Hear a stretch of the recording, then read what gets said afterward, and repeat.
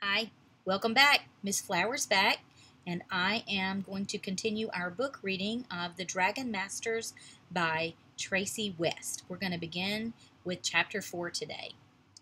Worm. Drake peered inside the dark cave. A dragon sat inside. Well, this creature kind of looks like a dragon, Drake thought. The dragon had brown scales that weren't shiny. He had two tiny wings, and he had big green eyes and little ears.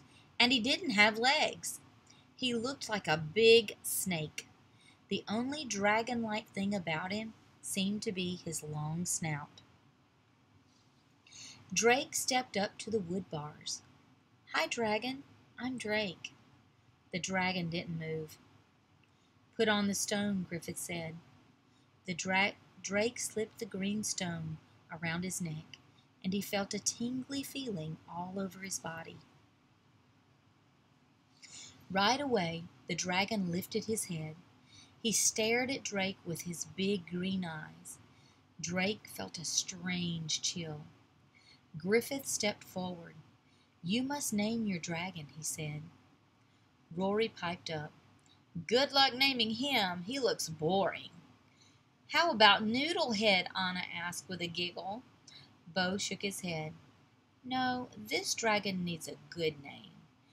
Drake looked carefully at the dragon. He looked at his long brown body. "Worm," he said. "His name is Worm." "That is a good name for an earth dragon," said Griffith, opening the gate. "Now, Drake, ask Worm to follow you." "Okay," Drake said. "Worm, please follow me." Worm crawled forward. "Good work," said the wizard. "Keep it up, Drake." "Come on," Drake said, starting to walk down the hallway. Worm crawled after him. "He really is a big, ugly worm," Rory said. "Rory, be nice," said Anna. Drake didn't say anything. Worm was like a big worm. "Where are we going?" he asked. "To the training room," Griffith replied. "Yeah," said Rory. "We'll see what you and your dragons are made of." Drake felt nervous. He touched his dragon stone. "How am I supposed to train a dragon?" he thought. "What if I fail? What if I'm not a dragon master after all?" Chapter 5. Do something. The training room was one big open space. Shields and long poles hung from the walls. Buckets held water and sand, and at one end of the room was a round target. Straw stuffing poked out from the sides. Griffith pointed at the target.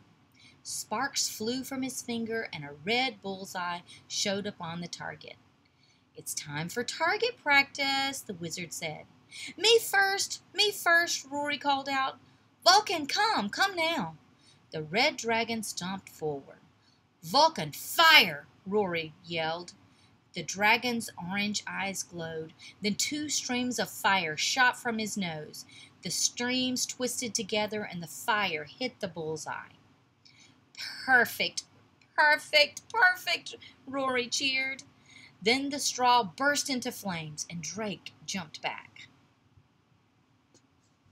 "Good aim," said Griffith. "Bo, can you help put the fire out?" "Yeah, sure can," said Bo. He looked at his dragon. "Shoo," he said simply. He didn't yell like Rory. Shoo swiftly crossed the room. Did her feet even touch the ground, wondered Drake. "Water, please, Shoo," Bo said. A stream of water sprayed out of the blue dragon's mouth. The fire sizzled, and water droplets danced in the air, lit up by the torches. "Khepri, rainbow time," Anna cried. Khepri glided across the room, and Drake thought her white scales looked like jewels. A soft beam of light came out of Khepri's mouth. It grew wider and wider, and when it hit the water droplets, it made a beautiful rainbow. "Wow," Drake said. "Isn't she amazing?" asked Bo. Anna smiled. Rory put her hands on her hips. "Now let's see what Worm can do," she said. Drake felt nervous. He looked at Worm. Um, Worm, are you ready? Drake asked. Worm just stared back at him. I guess that means yes, thought Drake. Okay, Worm, fire! Drake jumped back in case the fire came out of Worm's mouth. But Worm just lay there. Not all dragons can shoot fire, said Bo. Drake nodded. Right. Okay, Worm. Water. But Worm didn't shoot water either. Ha!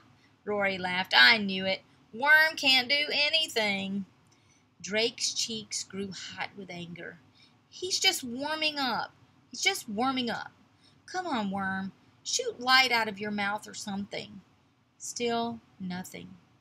You call that a dragon, Rory said. Please, Worm, Drake whispered into his ear. Please do something. Worm just blinked. Do not worry, Drake. Getting to know your dragon takes time, Griffith said. Target practice is over for today, so let's go eat. Bo grabbed Drake's elbow. I hope you're hungry, Drake. The Dragon Masters get as much food as we want, said Bo. Drake was hungry, so this news made him feel a little better. But he had failed the training. How can I be a dragon master if my dragon won't do anything I ask it to? He thought. I'm only an onion farmer. I really don't think I belong here. Chapter 6. A New Friend. There was so much food on the dining room table. Roast chicken, potatoes, carrots, bread, cheese. It was more like, oh my goodness, it was a feast, and it was more food than Drake had ever seen in his whole life. Pass the potatoes, please, Drake said. Griffith pointed to the plate of potatoes, and sparks flew from his fingers. As the plate floated over to Drake, he forgot all about wanting to go home. He stabbed a potato with his fork. Is every supper like this? Asked Drake. Bo nodded. Yep, there is always a great deal of good food, he said. But sometimes I miss my mother's soup. Is your home kingdom far away? Drake asked. Very far, said Bo.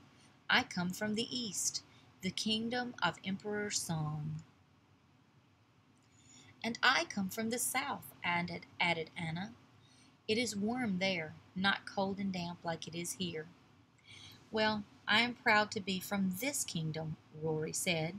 My father is a blacksmith, and he makes the best horseshoes in our whole village. Drake missed home. He turned to Griffith. Is there a way I can let my family know that I'm okay? The wizard nodded. You may send them a note. He waved to one of the servants. Please bring this boy a paper and quill.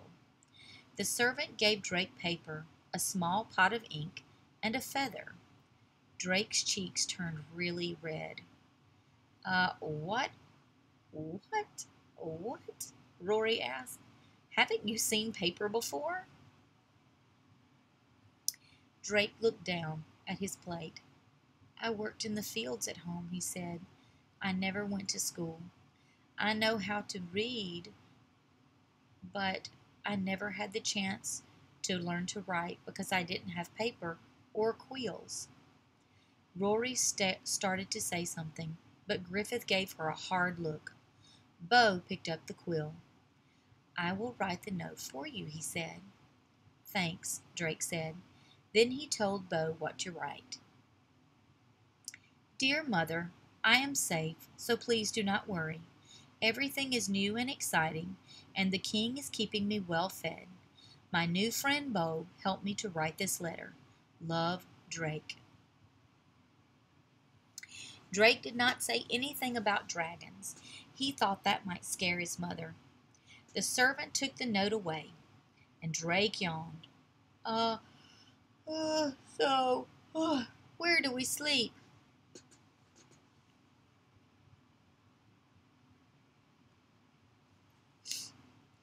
We have rooms in the tower, Bo said. You will be in my room. Drake smiled. Good, at least he had one new friend here. Suddenly, a soldier stomped into the room. "All rise for King Roland the Bold," he said. Wow, those chapters were pretty interesting too, weren't they? Well, I will see you tomorrow for some more reading. Until then, see you later.